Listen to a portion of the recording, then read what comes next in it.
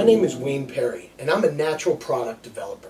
And we're here in our lab today to ask for your support for probably one of the most important projects that we'll ever work on. It has to do with autism. Now, I'm the parent of an autistic child. My son's only 3 years old. He's getting all the therapy in the world. We're doing everything for him. And since the day he was diagnosed, autism has become my life. So I've taken my expertise and put it into all the research I could to find new ways of dealing with the symptoms related to autism, or as they say, Autism Spectrum Disorders. One of the most promising things I've found is using therapeutic essential oils. Essential oils have definitely been proven to be used on a lot of different disorders with mood swings, mood changes, focus, sleep disorders, and things like that.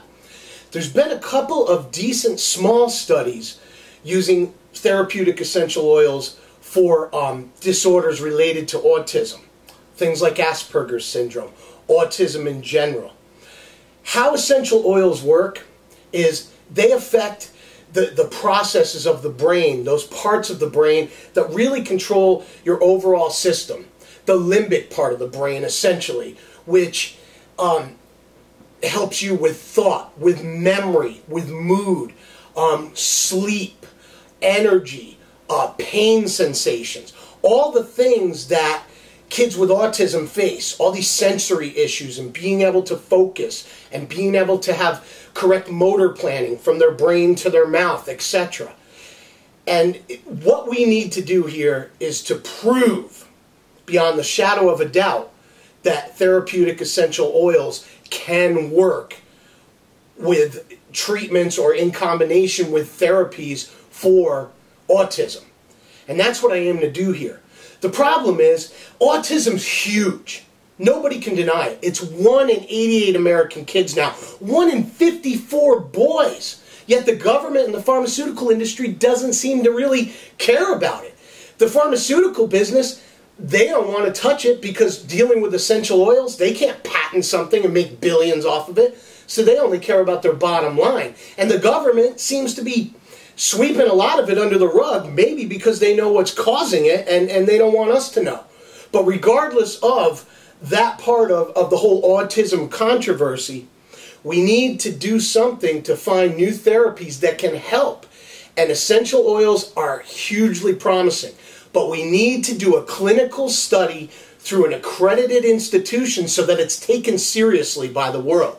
And that's what we're looking for your support here. We need help to raise enough money so that we can do a true clinical trial using essential oil therapy, inhalation therapy, for kids and adults on the autism spectrum. And that's what we aim to do here.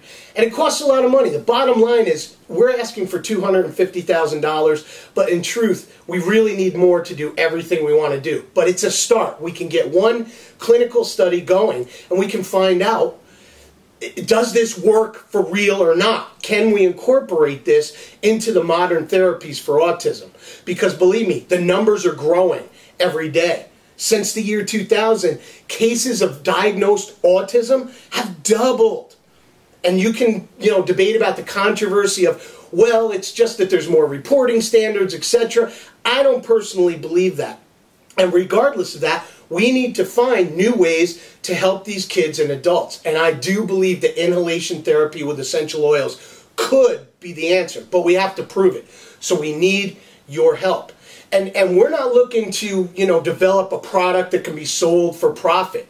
What we're looking to do is to develop something that can be given out free across the world to therapists, to doctors, to educators, to parents.